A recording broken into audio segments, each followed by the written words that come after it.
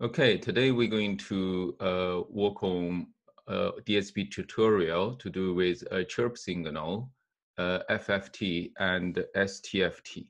Okay, in music audio processing, normally people refer chirp signal as moving frequency signals. We artificially created using algorithm. So here in this page, they're showing a typical DAW create a chirp signal. This is Audacity digital audio workstation. Most of audio software be able to generate chirp with user specifications. For example, this screen shows we can create chirp signal, start 200 Hertz, end up 1000 Hertz, amplitude 0.8 with 5 seconds long, something like that. So it is very useful because previously we've been able to generate a sine wave, cosine wave, synthesize different type of sinusoidal waveform, adding them together, mix them together. However, in many cases, chirp signal is very useful because it can be act as very useful test signal because you want to test a range of frequency, how your device or your algorithm works. So we will see in this lab how we're going to use chirp signal to test some important DSP concepts. So the way to generate a chirp signal is quite simple, but also complicated in the way we describe the signal in the mathematical formula. MATLAB has already had a built-in chirp signal generator, but we will try to write our own. That's why we later we call our chirp signal called mychirp, function called mychirp. In previous session, we be able to generate a sine wave, sine wave or cosine wave, basically just a steady frequency. So let's just a quick review and see how that can be modified to generate a chirp signal. All right. So first of all, I have this section of code here. So you know, in any case, you have you need to create some basic parameters. Start with sampling frequency, Fs. Here is 10K, and amplitude A equal to 0.8. Sampling period, Ts equal to 1 divided by sampling frequency. Basically means the time between two samples. Duration, 1.5 seconds. Time, basically generate a simulated a time slot from 0 increment every sampling period, end up with duration. And the sound you want to, the frequency of the sound you want to create, F, equal to 200. Then in the line 9, which is basically a formula of sine wave, it has a signal equal to A amplitude multiplied by sine 2 pi ft, this form. It has this form. So what basically it does here is you are creating an angle with, sine function basically take any kind of angle and calculate the value of that angle, isn't it?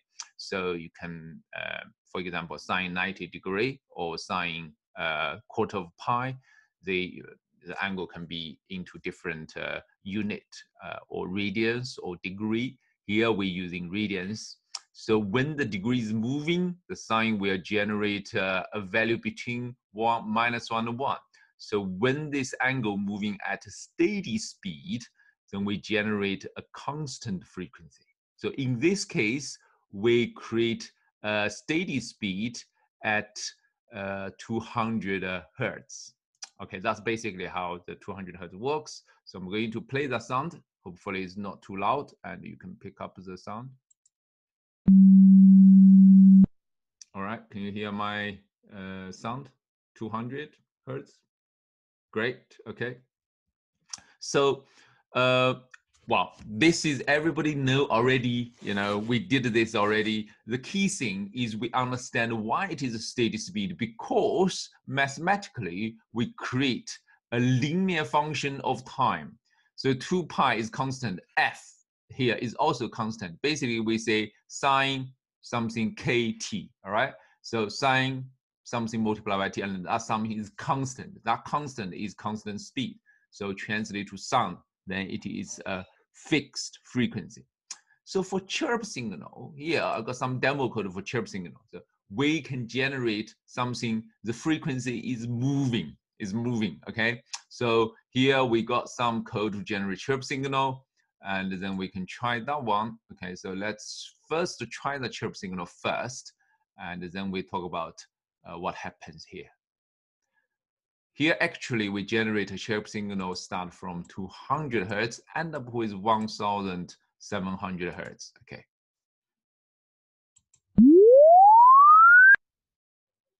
All right, so we have some problem here. Okay, that's fine. This because this variable has changed the variable because the chirp is built-in variable for MATLAB. So I have to change to chirp 1. So don't use chirp as it is as keyword in MATLAB now because MATLAB has a chirp built-in function now. Okay, so in this case, I'm run this again, should get rid of error and with the sound.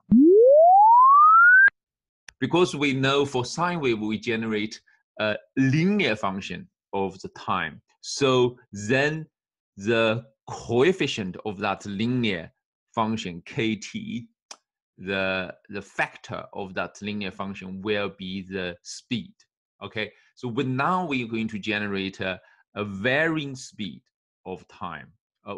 Basically, the easiest way to do that is to generate a second order function of the time. So that's what we did in this line. Okay, so that's basically, and 918 and 919. I'm going to talk about this later in the next demo session at 12 more details. I'm not sure your mathematical background about differentiate and derivatives. Okay, so my experience of my previous students are some had those, some hasn't studied that, but it's okay. We're not focused on the math of that, but again, it will help us to understand. So if I give you an analogy, what we're trying to generate here is some sort of if you're driving the car at 40 miles per hour, then you generate a speed of 40. So that's a fixed frequency. Corresponding that into a fixed frequency, a fixed sound frequency. So the chirp signal is like you acceleration or you decelerate, all right? So what you're trying to do is your distance moving over the time are not averaged at a certain constant value. You are constantly changing your value.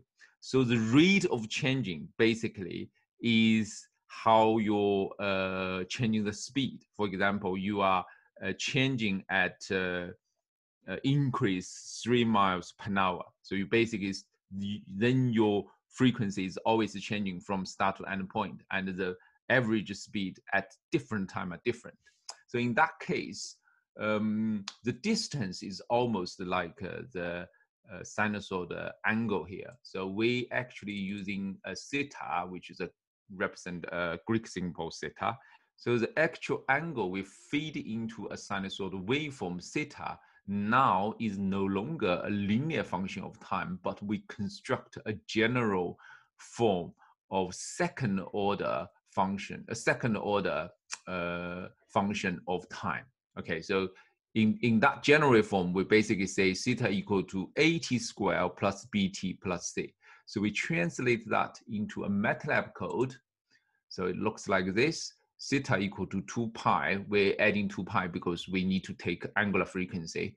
Multiplied by a coefficient here. ABC has been defined in this demo as 500, 200, and 100.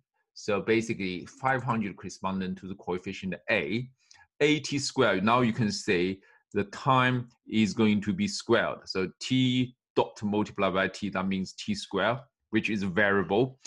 Time T represent a variable, although it is not strictly speaking a variable, it's simulated time, but it's vary from 0 to end of duration. And then you have a linear function of t as well here. So this is the first order coefficient, which is 200. So in that case, the theta is basically an angle moving at a second order of time, acceleration. So you feed that theta angle into sine wave, you generate a chirp signal. And the next piece, we generate signal backwards. All right, so basically say this is a backwards signal generated. This is a going up, and the next one is going down. Okay, so we'd be able to generate a signal, but in this way, we are not so sure what is the start frequency. I tell you, I basically write the start and the frequency, but from the coefficient, it's very hard to tell what is the start frequency, what is end frequency.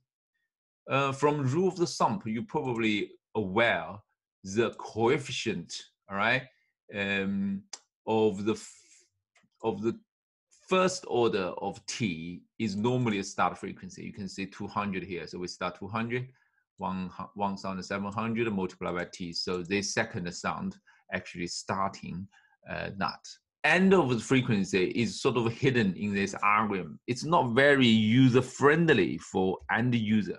What end user want is, say, I define start frequency, end frequency, the algorithm going to work out for me, all right? So audio engineers or DSP engineer need to design this for audio engineer. Okay, so we create this moving angle as second of the time with coefficient A, B, and C. So corresponding to this code, so the C is 100, the C is 100, and the B is 1,700 in this case, and A in this case minus 500. So it's, Olivia, you're right. So that's what happens. Okay, so you can define whatever number you want, put it into A, B, C, and then you will have different chirp signal. So in next talk, I'm going to talk about how this linked and how can we convert into a nice user-controlled interface, because user wouldn't want to go to the mass user. All user want is like this DAW interface, yeah, as Audacity. So you can just simply say, I want start and frequency and duration, so on. How to look at any different sound signal using Fourier transform. Okay, we have learned a bit about fast Fourier transform, and now we can use this tool to actually look at the Fourier transform of this chirp signal. So here I've got a bit of a code. With this code is to plot FFT of chirp signal. Fourier transform, a discrete Fourier transform of chirp signal, you have this kind of a block of energy range from certain frequency to certain frequency. All right, so we create about 200 to 1,700. So that's a block of energy here. Okay, so but there is problem of this representation. Okay, so if you don't want to use code, the code will automatically run. If you change the code here, you will be able to display the different signals FFT. So you're just changing this to the chirp one into whatever the name of the signal you want, it will display it. So for people who want to use interactive tool, you can always use SP2 to do that. So what I'm going to do is I'm going to quickly use SP2 to import these two signal. Okay, so we click file import, and then we have look what is the problem. File import. So I'm going to have a chirp one go into the data section, and let's put a frequency there. So we have FS going to the frequency. We call it signal 1. Leave it as it is. So let's view the signal in SP2. Okay, we got chirp signal here. Certainly, because you can see that it's basically, and you can play that as well. So from low frequency to high frequency. And then we do another one. So this signal is chirp 2. Right, that's correct. Okay, so these are two totally different chirp signals, certainly, because one is from frequency upwards, another one has frequency downwards. Okay, so then we can look at the spectrum of that. So by highlight one of the signal and click create a spectrum, and then you can say I want using FFT.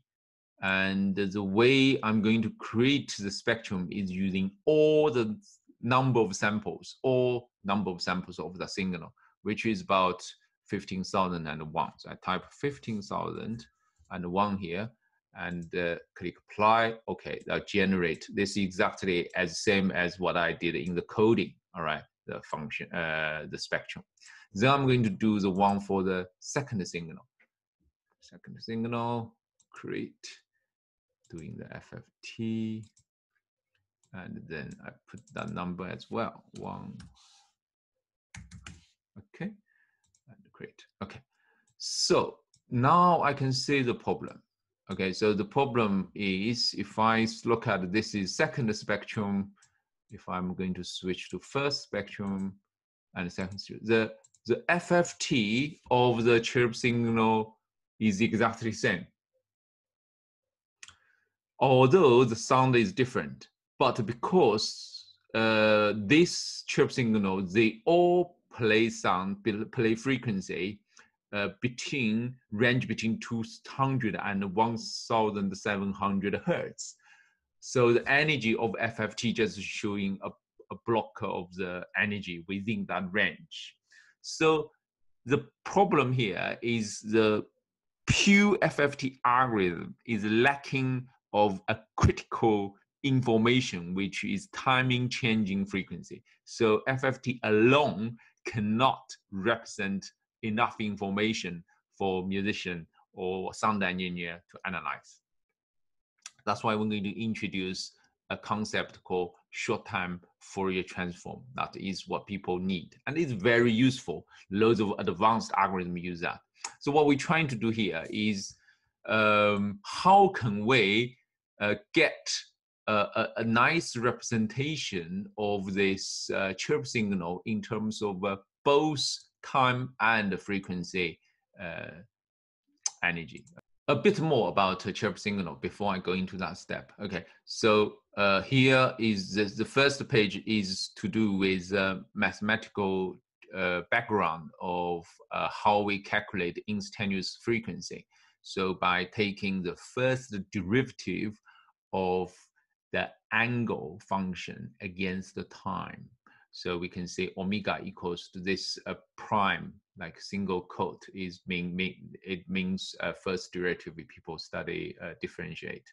So then that's equals to the generic function where it becomes to the derivative of this whole generic function will become 280 plus b plus c. So actually the coefficient of c is become 0 when we calculate frequency. So this coefficient is 0. And then the coefficient of then the second order expression of the theta will become the first order. So the frequency is become the first order function of time. So the frequency is changing over the time. Okay, basically I'm come back to that later. So what we have done here is we create FFT of both signal and reverse the chirp signal, but it all looks same. So what we trying to do, they all looks like this picture, which is not helpful.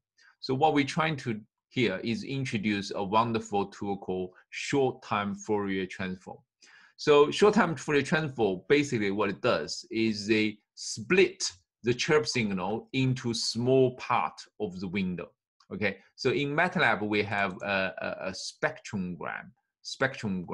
This is a built-in function to generate short-time Fourier transform. So it basically does FFT window by window. Okay, so each window is about a certain millisecond long. So then you can actually get the frequency estimation over the time. So here it is a default diagram of a chirp signal generated in a spectrogram. So I just quickly explain that. So if you go to MATLAB spectrogram and you can open the help file of the spectrogram, so we can basically say, all right, so you can open a help file of spectrogram. Spectrogram is very sophisticated, powerful, so it takes different form of the input. Okay, so I use one of the form input like this, X window overlap FFS. So I'll explain that what happens here. So I use this form, which you takes first parameter is your signal. For example, chirp 1, chirp 2. Window is how many numbers you're going to chop in terms of, you split the signal into small windows. Overlap means do you overlap the first window and the second window? What I mean is, for example, if you want to analyze signal 10 sample by 10 sample, so take first 10 sample, calculate frequency, take next 10 sample. So you can take sample from 1 to 10, then 11 to 20, then 21 to 30, and so on. Or you can take from 1 to 10, then 5 to 15, then 10 to 20. So you have overlap window. So this is why overlap window happens. Then followed by the number of FFT. So normally I suggest to use exactly number as window. So window size, for example, is all in number of samples, okay? So the window size, if it's 128, so I just put number FFT 128. So you basically say all those samples go into the FFT analysis. And finally, your sampling frequency, okay? So that is you're going to do in your tutorial now. So, basically generate chirp signal using FFT analyze and also create STFT. So I got a question about the overlap from Jacob. So overlap, why the overlap? So if I got a piece of sine wave, yeah, so you can see they might join, yeah, hopefully. And then I said, I want to window this piece of signal. I'm going to split that into window, okay? Split a window. So if this is the first window, for example, then this is second window, then this is third window. That means there's no overlap because the second window has no overlap. It starts with the sample, the last sample of the first, the last but next from first window, go on. And the size here is 128. If that is the case, then this is not what he says here. This is 120. So what this tells us is we create a window like that. So we have first 128 windows, then we start probably about the 8th sample. So the second window is here, and the third window is here, the fourth window is here. So this is second window, this is third window. And you have sort of overlap here, overlapping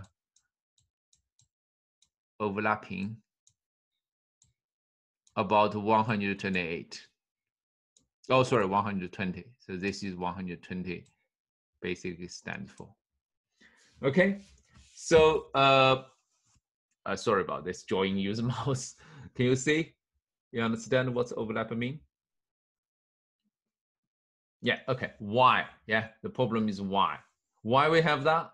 Okay, so when you're doing FFT, you have a problem of these artifacts. So you basically suddenly stop the sample, which basically is continuous. So your frequency estimation of the sample around the edge is not so good. All right, so sometimes in some situation you want to smooth. So when you're sliding the window, rather than, there's no overlap, then you always have bad estimation on the edge. So if you do a sliding window, you always have the samples will be in the middle, sort of in the middle section. So you have less artifacts. All right, but in some very dedicated analysis, probably you need. But in our demo, it's not really a matter. So it's not a big problem. All right, so hopefully you can see my screen. Yeah, if you have any problem, just type any message in the chat box. Last talk, I was talking about, I went through different type of chirp signal, going up, going down, and review the problem of FFT, which you cannot showing timing changing frequency. So what we're trying to do here is to, first of all, to solve the problem. Every time you want to create a chirp signal, you construct this second order function, which is not very helpful because for end user, for example, you are programming a DSP algorithm for audio engineers, they wouldn't know or they wouldn't care about the internal algorithm. All they need to know is the start and frequency and the duration. You, as a DSP engineer, need to produce the result for them. So let's have a look bit more detail about how that works. So it will give you better algorithm in terms of if we know the mathematical formula behind that. So here I construct a code called a chirp signal refined code. This piece of code also can be downloaded from Moodle side. You can have a look at this later. Okay, so in the comments part, I was basically did this mathematical derivation, how to convert user input into the algorithm, which put output what the user desired. So first of all, let's define a couple parameters. So F1, capital F1, indicate start frequency. All right, so this line is what end user going to input. F2, capital F2, representing end frequency.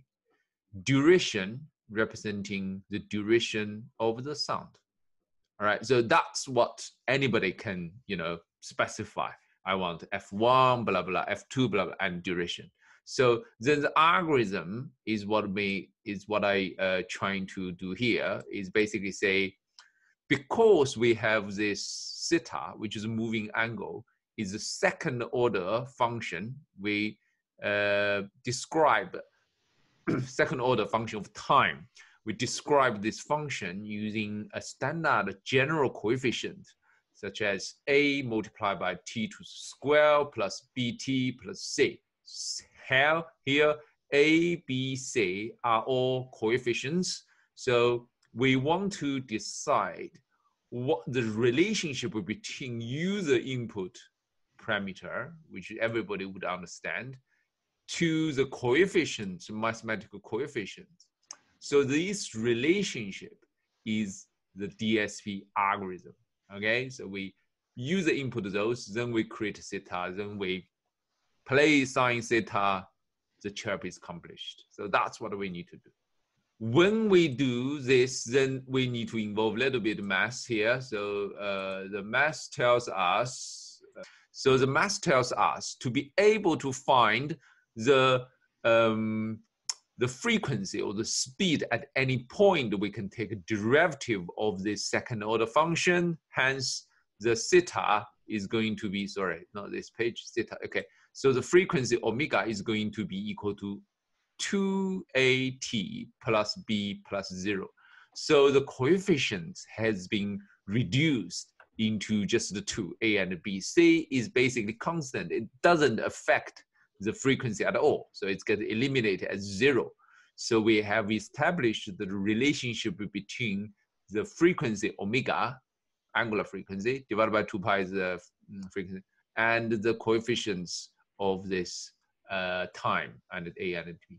So then we put this back to MATLAB.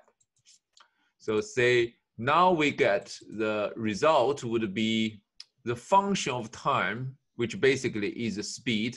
In this case is frequency, is 2at plus b. So 2 multiplied by a multiplied by time plus b. So this tells us the frequency ft is really a function of time. Yeah, it is true because you have chirp signal. When the time goes by, the frequency changes. It can goes down, goes up, but basically it's a function of time. So the start frequency is when time is equal to 0. So when t is equal to 0, then we get start frequency, f1. The end of frequency is when t is equal to duration. This time is end of duration. So it really depends. If you have long, if you want 2 seconds, the acceleration is different speed, then you end up a different frequency. As you want to end up 3 seconds, 2 seconds, 3 seconds, 4 seconds, I'm different.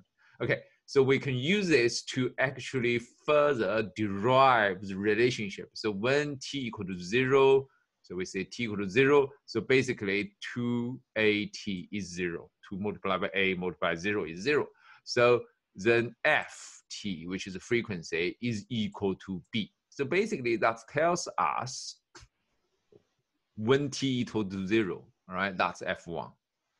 Start frequency is time equal to 0. And that's basically just equal to b. So the coefficient of b, that's basically tells us the previous code we have here. Anything, you know, in front of this t to the power of 1, which is the first order of t, is the start frequency, 200, 1700. Okay. So the end frequency is slightly complicated because it's basically is when t equal to duration. All right. So here we say when t equal to duration, we just put substitute let t equal to duration. We will have the second formula, f2. When t equal to duration is end of frequency, hence f2 equals to 2 multiplied by a multiplied by duration plus b, but we know b is always equal to f1, so we can use f1 here. So by doing this mathematical derivation, we'll be able to then rearrange equation to establish the coefficients b and a. So b is f1. A is then rearrange the second equation, f2 minus f1 divided by 2 times duration. So in that case, what good thing is we now have A and B in relation with F1, F2. So I can write the following code. So this following code is very easy to convert into a function because you can see now here. So this bit of code here until line 11, that's all easy. Yeah, basically that basically means you as same kind of any sine wave, we want sampling frequency, Fs 8k. We have amplitude 1. I mean, better put 0.8 now start with. Sampling period, duration, and time. Again, time from 0 until duration. But now instead of when we're doing sine wave, we define f equal to frequency. Now we're doing 2 frequencies. I said f1 start frequency and f2 and frequency. So I'm going to do 2k maybe, okay. So now, well, because this mathematical derivation, we now know coefficient b is f1, coefficient a is f2 minus f1 divided by 2 times duration.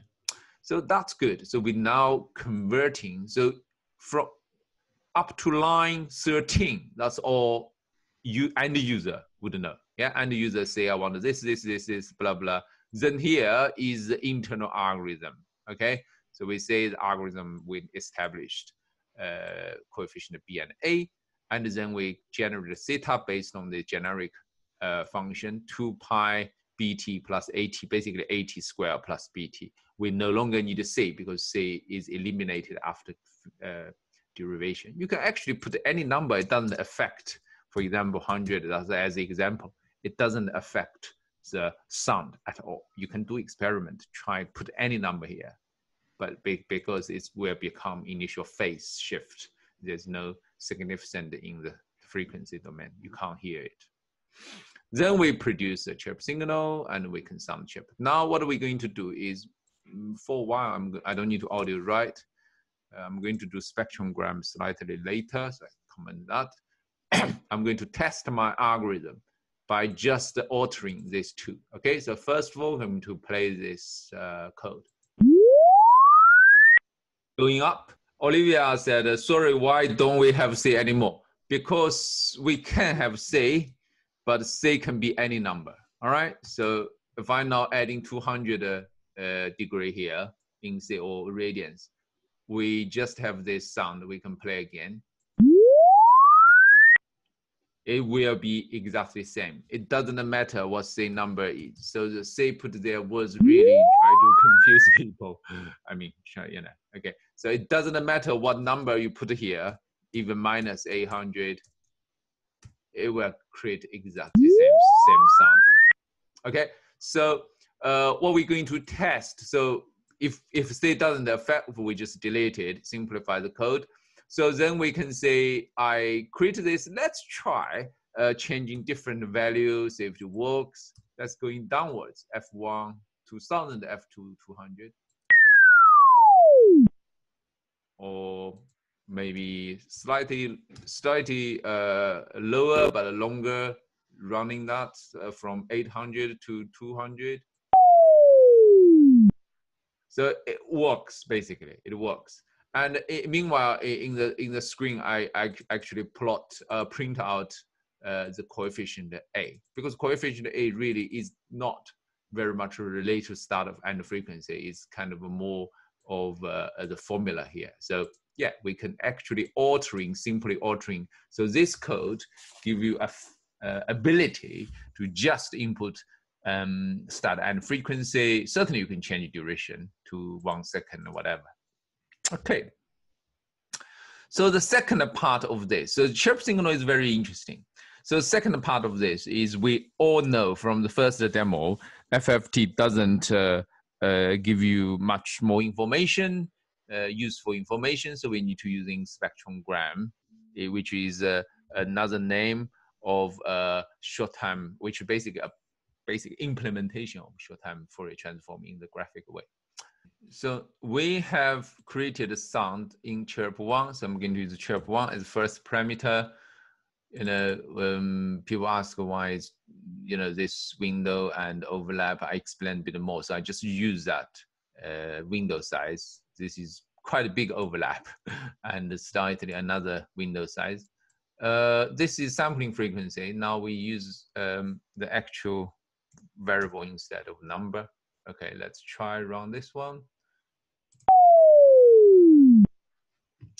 Okay, now we have this diagram to representing the sound we just hear. All right, so this is the diagram.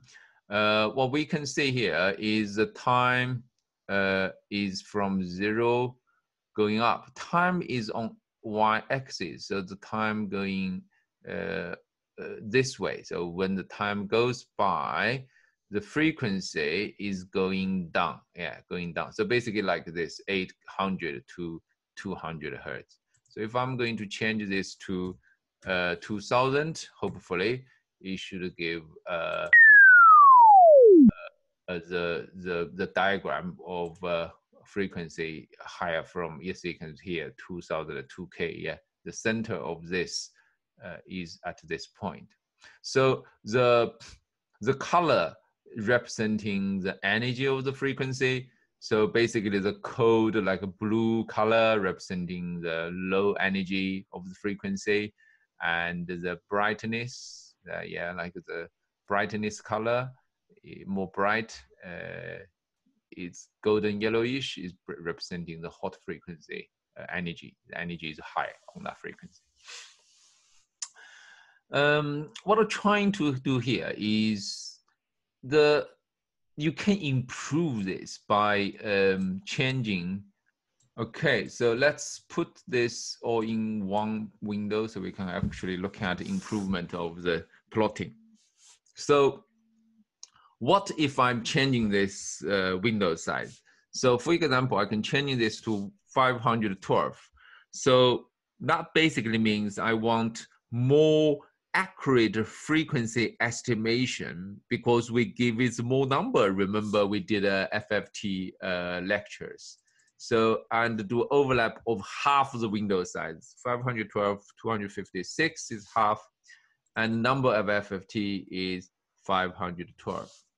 Another parameter which because spectrogram takes loads of different parameter, is this y-axis. Sometimes I do want I prefer, it depends what you know, your own preference. I prefer this axis steers time. Time goes by frequency on this line.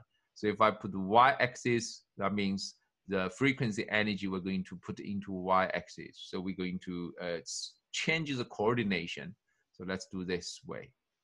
Okay, so you now can see a quite different diagram because you see the spectrum is much more clear. The background is much bluer than before. The previous diagram has a bit of yellowish on the background. That's basically a frequency leakage, which means the frequency estimation of the signal has some error. I mean, I have said this in previous lecture. FFT is not 100% accurate estimation, is best guess, yeah, depending on the data you give them. So this data now showing, I mean, also time here. So we got the frequency from 2K downwards. The sacrifice of this approach is, maybe I create another, what I want to show is the frequency going upwards. Okay, so let's do this way, frequency going upwards. So the downside of this method is you get much clearer frequency, you get much clearer frequency representation in color. However, the downside of this is you have a big chunk of time blocks. You can see, because you can only, there's a philosophical question here. To be able to estimate a frequency more accurate, you want to observe more time. Otherwise, how can you see the pattern? You can't just see a pattern just for one sample. You have to observe loads of samples. So you say, hey, this sample appear this pattern. That pattern basically is frequency. So you can't really get both frequency accuracy and time accuracy. We'll call time resolution. There's no time resolution. Some people refer to this as sort of uncertainty theory of DSP. People refer to the uncertainty theory of quantum physics. Yeah, so this is uncertainty. So you cannot be both certain of frequency accuracy and time accuracy. That basically you have to buffer 512. So the time has to be counted in big blocks. So maybe this is, I don't know, maybe 20 milliseconds. And previous diagram, maybe you can estimate about every 5 milliseconds, something like that. Another interesting stuff we can do is to actually using chirp signal to estimate aliasing problem. So you can see this frequency only display from 0 to 4K. Yeah, why it is 4K? Because the sampling frequency in my case in this code is 8K. So you cannot really have any frequency generate digitally greater than half sampling frequency. That's sampling theory. But if I want to do that, what would happen is you will have aliasing. And you can actually hear it. So people think, or, you know, DSP sampling aliasing, they are kind of a theoretical, you know, the domain is not, but actually it is very important. It's actually practically, as audio engineer, you will encounter it and you need to avoid it. Okay, so let's try that. So if, for example, the maximum frequency we can generate in theory is 4K, because that's half sampling frequency, yeah, up to this point. How about I'm going to generate a chirp until 6K? What happened? What would happen? Okay, let's going to try this.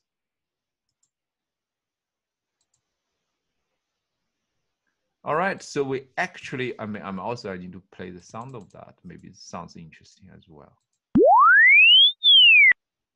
So you actually can hear the sound coming downwards after you hit the digital ceiling wall of the frequency 4K. So the aliasing is anything beyond the system capacity in terms of sampling frequency, half sampling. We're folding back, actually, we're makes audible. All right, so we can create something more radical. For example, if we want to create up to the whole sampling frequency, 8K, much higher, so you basically see the sound coming back. All right, so it's you can actually hear the aliasing frequency now. So, what is this significant? Firstly, it shows your chirp signal can be used as very good test signal. Secondly, is you need to be very careful, give a bit of frequency headroom. That's why human ear can hear 20K, but CD sampling rate is 44K, which is give 22K as some headroom. All right, so you got some bit of headroom. Because when you're dealing with any audio processing, you probably will have some problem of the aliasing in digital world. Okay, so in this case, for example here, let's give you a very interesting example here. So I got this chirp signal, all right? So I can run that. This create a chirp signal from 20 to 4K. 4K is the maximum digital frequency we can, not digital frequency, the frequency in digital domain we can actually produce in this capacity. However, it will have problem if adding any audio effects. For example, I have this piece of code here, which is clip signal clipping. Okay, so I copy paste this code from the previous clipping signal. So let's copy paste this. If I'm going to create a chirp signal with clipping, what would happen? Okay, so after we create a chirp signal at line 15 here, then we can add a bit of a code to do a clipping. Okay, so x1 equal to chirp 1, y equal to x. So we threshold 0.5, and then we make this 0.9 high amplitude, so we can clip it. And then I don't need this sound. I have this sound here, so we can try to sound the signal before and after. So before clipping is X. We pause 2 seconds after clipping. Okay. Then I'm going to plot the sound before clipping, which is X. Okay, so now we're going to do a clipping sound, yeah? So first of all, let's try the code.